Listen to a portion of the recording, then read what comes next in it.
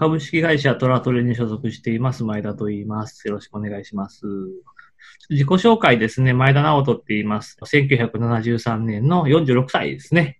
大阪ハイテクノロジー専門学校を卒業して、大阪府の堺市にある市立堺病院に入職しました。14年ぐらい臨床をやりましたね。そのうち13年は技師2人っていうなかなか過酷な労働環境でいろんな仕事をやらせていただきました。1996年からの技師なので、まだ技師の数がね、病院の中にそんなに多くなかった時代の人間です。ちょっといろいろ縁がありまして、グリーンホスピタルサプライという、医療系の商社ですかね。会社としては、病院作ったりコンサルとかですね、物販なんかも結構やってる結構大きい会社なんですけども、入職しまして、で、その後トラトレですね。今の、この春からトラトレという会社、ベンチャー企業になります。神戸にあります。転職しました。22歳で病院入って、30代半ばで、企業の方に移ったって感じですね。堺病院なんですけども、ここは大阪の堺市にある病院で500床ぐらいの、いわゆる総合病院です。今は堺総合医療センターという名前になって、39名もやるぐらいの大きい病院になりましたけども、当時はまだそこまでは行ってなくて、救急も2時までですかね、しかやってなかったです。ME センターとかがなかったので、ME センターの立ち上げですとか、血液浄化も急性期、慢性期両方やらせてもらってました。あと心臓カテーテル検査とかですね。技師としての業務はいろいろと一通りやらせてもらってたのかなと思っています。で、その後ですね、いろいろ縁があって、グリーンホスピタルサプライ株式会社というところの、この3月まで勤めてまして、ここでは一番初めは新規事業開発室に入って、再生医療をですね、産業化できないかっていうところのアプローチをしていました。いろんな大学の研究している先生のところに行ってですね、臨床研究どうやって組むのかとか、そういうディスカッションを重ねて、当時iPS 細胞とかの出始めだったんですけども、僕が扱ってたのは間葉系の幹細胞ですね。脂肪組織由来間葉系幹細胞っていうのを扱って、心の血管の再生とかですね、脳、神経系のアポトーシスの抑制とかですね、そういったものをテーマにやってたんですけども、これは実際いろいろやった結果、ビジネスにならないなという結論になってですね、ここからは手を引くことになった。その後、海外事業本部に移りまして、当時いろいろ論文を読むっていうことに対して抵抗がなかったので、多分そこからの流れだと思うんですけども、陽子線と重粒子線治療っていうのを扱うことになって、これ2年ぐらいやってましたかね。中東とかにですね、重粒子線とか陽子線の治療装置を売りに行くと。日本結構ここが進んでいて、日立さんとかね、メーカーさんがありますんで、彼らと一緒にカタールに行ったりしてました。これも実際海外ではあんまりヒットしなかったんですけども、最終的には大阪の重粒子治療センターですね、こちらの方にプロジェクトが移行しまして、今は大阪城の横に重粒子線治療センターがありますが、それがこの仕事のゴールっていうところに一つなっています。で、その後ですね、国内プロジェクトに移ったので、僕はその海外プロジェクト担当でしたから、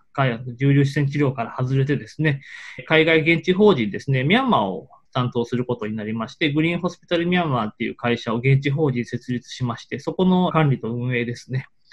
主に透析を中心に展開しようという作戦で、透析センターとかを現地の病院と一緒に作ってみたり、それ用の RO 装置を、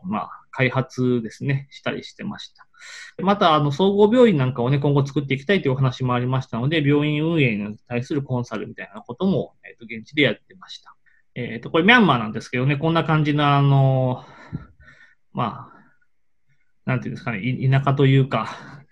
水道とか下水もあるかないかみたいなところですね。で、こういった病院ってこんな感じなんです。平屋建てでですね。非常に昔の日本の昭和の初めの頃の病院のイメージですかね。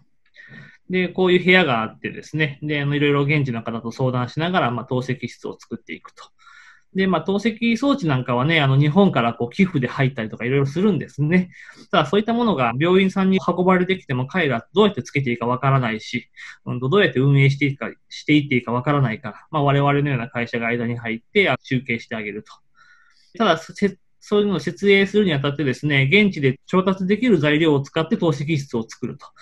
日本から全部輸入してしまうと、壊れた時に修理できなくなりますので、必ず現地の材料屋さんによってどういった材料が手に入るのか確認した上で、その材料をメインに透析室をしつらえるという、そういう仕事をしていました。でこれちょっとね、現地の水なんですけどね、水も悪いんですよ、これ。見えますかね、もう真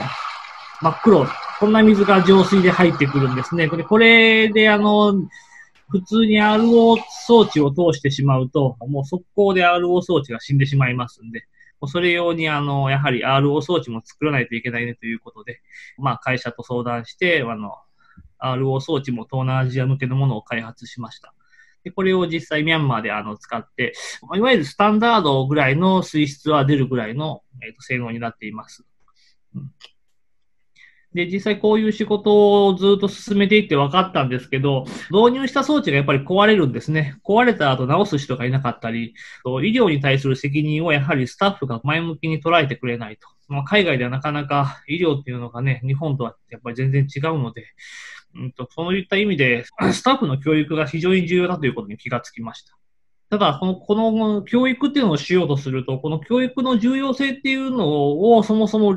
現地の方々が理解してくれないんですね。だから、医療人材を育てるための教育っていうことに対しての教育が必要だっていう話になってきてですね。で、これをですね、いわゆる商社というか、会社でビジネスとしてこれを展開するのは非常に難しい、こういう壁にぶち当たったんですね。で、そこでいろいろといろんな方と相談していくうちに、このトラトレという会社に出会いまして、この春からこちらに移ることになりました。で、海外のこのトラトレのいろんな3つのキーワードもあるんですけども、この図でいうところの左下のところが医療機器開発と書いてますが、人工透析の環境なんかをね、海外でどうやって展開していくかと。で、この上のところの矢印のところに、臨床科学技士育成って書いてますけども、海外でどうやって人材育成するかっていうところをテーマに、今展開しているところです。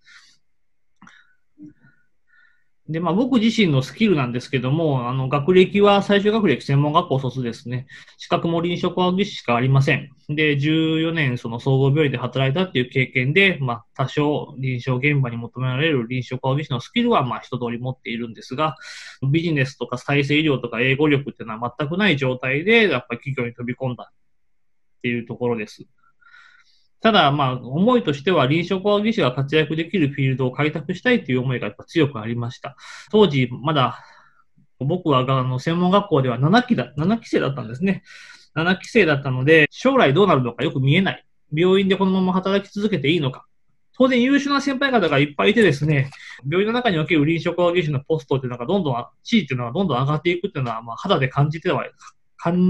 いたんですけども、じゃあ病院の中、社会の中でどうなのかみたいなところもあってですね、じゃあ一つ会社とかそういったところで働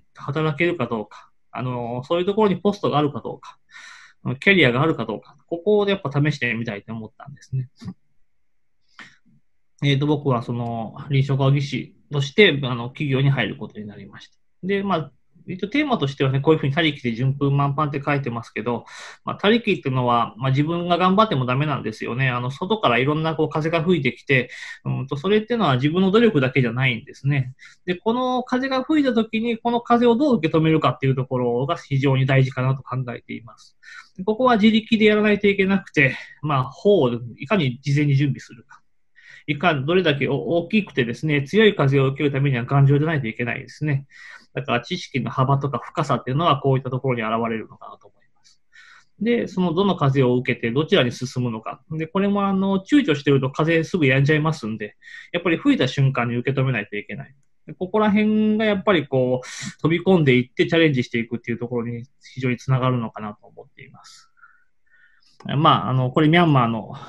僕の住んでるところから見える夜景なんですけども、毎日こういうの見ながら、日々頑張っています。ご清聴ありがとうございました。